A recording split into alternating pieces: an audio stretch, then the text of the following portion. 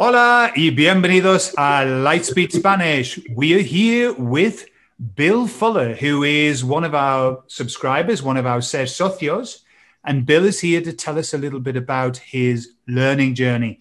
But first of all, we're going to speak in Spanish, okay? Because Bill's dying to speak in Spanish. ¿Verdad, Bill? Hola, Bill. ¿Qué tal? ¿Qué tal estás? Yo estoy fenomenalmente bien. ¿Cómo estás tú? Más o menos. Más o menos. Estoy bien. Muy bien, muy bien. Bill, ¿de dónde eres? ¿Dónde vives? En Texas, en los Estados Unidos. Ah, vale. ¿Y tú eres de Texas? ¿Tú? Sí, nací Sí, en originalmente, ¿sí? Ajá. Sí, nací aquí y creció así. Aquí Qué bien, qué bien. Bill, ¿a qué te dedicas? ¿En qué trabajas tú? yo soy tecnólogo de radiología. Joder. Ah, vale. Entonces, ¿trabajas en un hospital? Trabajaba en un hospital, pero ahora en una clínica. En una clínica. Muy bien, muy bien. ¿Y cuánto tiempo llevas en ese trabajo? ¿Muchos años? 30 años, casi 30 años. Mucho tiempo, vamos a decir. Pero Bill, también, aparte de ser médico, eres estudiante de español, ¿verdad? Sí, ¿Y por qué te gusta el español? ¿Por qué te gusta? porque hay muchos mexicanos aquí. Digo, muchos hispanohablantes de muchos países del sur de Texas, de Texas. Sí, sí, sí. Sí, es que aquí decimos Texas. No sé, ¿allí los hispanohablantes dicen Texas o Texas? Creo que Texas. Sí. ¿Y cuánto tiempo llevas aprendiendo español? Tengo un poquito de historia de eso. Un Ujú. hombre, muchos años atrás, me preguntó, ¿dónde aprendiste el español? As if it was done. ¿Dónde Ajá, sí. aprendiste? In Texas, you can't get around seeing words in Spanish, like delicious or delicioso in ads. So, anyway, yo comencé a hablar, a aprender el español en Austin, en el capital de Texas, Ajá. en mis 20. Ah, cuando tenías 20 años. Sí. Sí. Oh, vale. Hace mucho Pero tiempo. sí, pero solamente era el español del sitio de trabajo. Ujú. Sí, sí. Con nacidos de México, que no hablaban inglés, nada. Un día mi jefe me dijo, Bill, keep this guy busy. And he only gave me 3 things to do: cutting off a pipe and putting a pipe out the wall. And so I had to tell this guy, I showed him cutting a pipe, and then I gave him the cutters and I pointed over there to the other pipes. And he looked at me and he said, the guy's name was Andres Torres. He held up the pipe cutters. He said, "Con esta?" I didn't know what the hell he said. "Con esta." And I just shoot him away. And then I thought, chili con carne. Con, that means with. And he was holding up, con esta. And that's where it started. It's like, from then on, I bought a Spanish-English dictionary. I carried it with me every day in my back pocket. And I would write in the dirt with these guys. And así fue. Así fue. Y el resto es historia, ¿no? Sí. Y hay mucho más de la historia. Sí. Entonces, ¿cómo estudias? ¿Qué haces? ¿Estudias cada día, cada semana? ¿Tienes clases? ¿Qué haces? Ah, nunca he tenido clases en el formal en Ajá. español. Ah, hay unos hombres en el web, se llama LightSpeed Spanish, creo. Eh, Lo conozco, me suena, me suena. y eso me ha ayudado mucho. Ah, Um, pero pues fue otro hombre, señor Jordan. sí, ajá. Ujú. Él, y yo encontró a él antes de ustedes. Ah, sí. Ujú. Uh, y también un hombre, Jason, señor Jason. I hadn't seen that guy in a long time. Pero todo en YouTube, más o menos. Sí, sí. Uh, y como dijo un doctor que tenía en las calles. Pero en todo, Sí, sí, sí, claro. Y en tu trabajo, claro, hablas bastante, ¿no? hay una gran comunidad de hispanohablantes aquí. Sí, ajá. Y principalmente son de qué países? ¿De América Central, típicamente? Sí, Honduras, México, por supuesto. Claro. Um,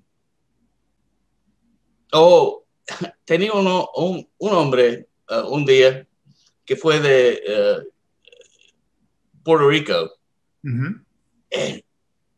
y yo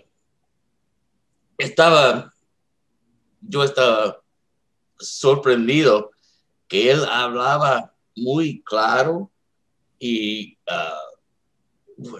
no como puertorriqueños. Sí, tiene mucho acento. I couldn't believe how clearly he spoke, and I was surprised.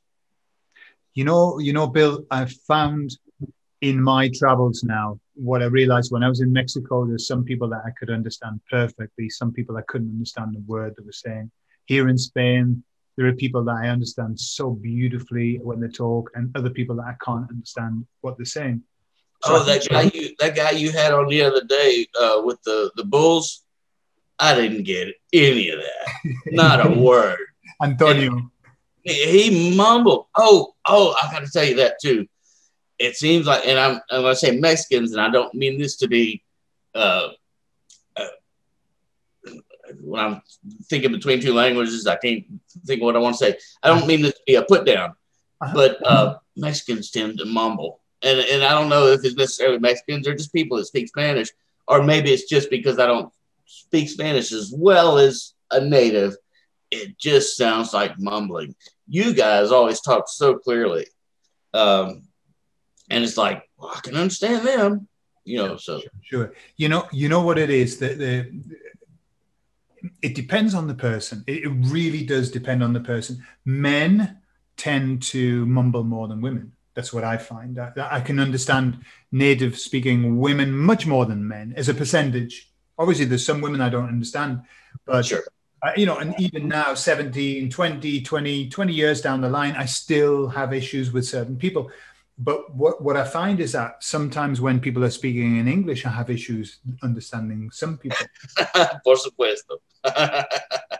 Yeah. And so, and what I've had is I've had students that tell me, because in the UK, I taught English as a second language. I used to teach a lot of people the refugees who were coming to the UK.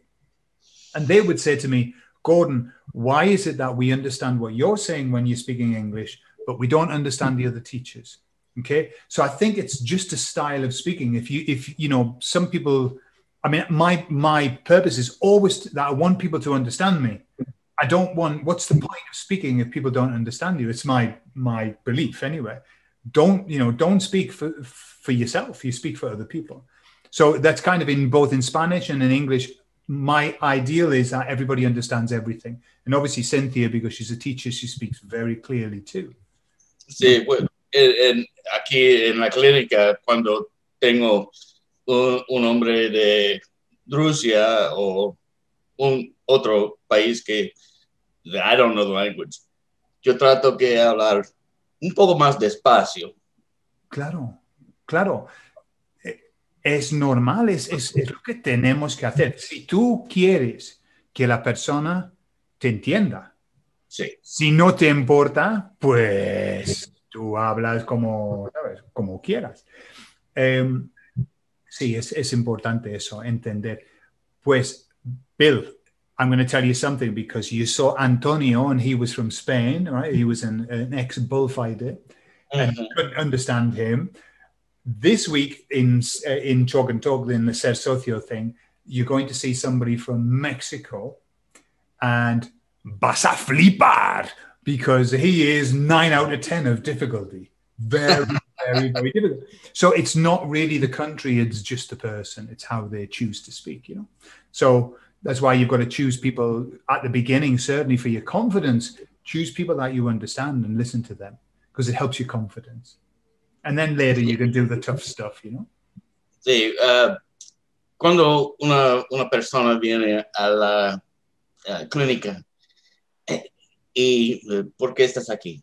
¿Ha venido aquí antes? Sí. ¿Por qué estás aquí? Well, I'll get why they're there. Mm-hmm. ¿Por qué estás ahí? Están ahí. Pero 90, not 90, 50%, 35% slides right past me. But, you know, and then I can slow them down once I get back to talk to them. Why are you here? ¿Qué pasó? So, Yeah. Yeah. And again, another thing that I've noticed as well is that when we're learning as students, we believe that we should be able to understand every word that somebody says. You know, that's what we want. That's our goal, isn't it? But what's really interesting is that often when you're listening to somebody in your own language, we have done these tests where they say, right, somebody's going to talk to you, and then you're going to tell me what that person said. And we're not very good at it. We're not very good at saying word for word what the person said. We can just generally talk about an idea because we don't process language that way, word for word. We tend to process ideas. And it's the same in Spanish. You know, we often are very tough on ourselves, but we should give ourselves a break by saying, look, you know, if I can get the idea, it's just what you're saying. You know, if I get the general idea why they're here, we don't need word for word. And what did you say there? You know, it's that idea. So that's what we have to go for. Exactly. And it's, you know, everybody goes through this, I'm sure. But there was a point where somebody would be talking to me. It's like, oh, I heard that word. I know that word. And you're trying to translate that word. And then you've missed half the conversation. So I'm to the point where, you know, I don't have to do that. I can just hear the idea coming across rather than the words. Yeah. So, you know, that's a good thing. And you talk about, now you see you've had a big advantage. You've had Cynthia. I don't have somebody I can talk to every day. Oh, and tú y yo tenemos la misma edad. Sí. Sí, I'm 56. Your birthday is in April? August. Well, I'm a little bit older than you. I was born in February, but I'm 64. And so it's been a long time. And, you know, sometimes I think I should be able to speak a whole lot better than this, but I live in the United States and I don't speak with somebody every day in Spanish. So es un poco diferente. Sí, y yo tuve la suerte de poder vivir 2 años en México. Eso también. Y luego 17 años con Cintia. Así que sí, he tenido mucha suerte en cuanto a eso. So, back to my story. So, trabajaba con los nacidos de México en mis 20, temprano en mis 20. Pero después de eso, decidí regresar a la escuela y por eso yo soy tecnólogo de radiología. X-ray tech for to understand what the hell I'm saying. Y después de eso, trabajando en el hospital, teníamos unos, ¿cómo se dice? Papeles laminadas que tenían con un anillo, que tenían frases en español. Acuéstase aquí, pon su pecho aquí. Frases así para hacer que la paciente sabe qué tienen que hacer para hacer el examen. So, eso estaba, ayuda, pero solamente tuve que hablar. We say I had to speak at the people, not with the people. You can say hablar a la gente y no con la gente. Exactly. Y so, en esa manera, yo podía hablar con alguien para 5 minutos y ellos comienzan a hablar conmigo. Yo no hablo español. Well, you were just talking to me for 20 minutes. So it was a real weird deal. I had to talk at the people. Sure. Yeah. Were the kind of learned phrases that you were saying? Exactly. And like you, I sing. And so I'm a good mimic. I like to sound like the song that I'm singing. And so I had a good accent. And it sounded like I knew what I was doing. But when they would turn and talk to me, I don't speak Spanish. So it was really funny to me anyway. Pero en esta clínica, yo tengo que hacer, no sé cómo decirlo en inglés, porque es una palabra de francés, triage. Joder, no sé. ¿Triaje? No. Pero sabes. Sí. So, en eso tengo que hablar con la gente, no a la gente. Sí. So, Bill, just a last question. When did you find LightSpeed Spanish? When did you discover it? I don't know what year I started with you guys as a socio. But yeah, I found y'all on YouTube and like I said, I just appreciated so much how much y'all did.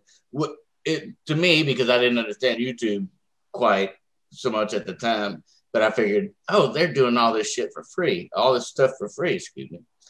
But I know that you get something out of YouTube even when you're putting free stuff up. Let me tell you what happens. YouTube has helped us so much. Thank God for YouTube. Without YouTube, we wouldn't be where we are. But there's this misconception about what YouTube pays.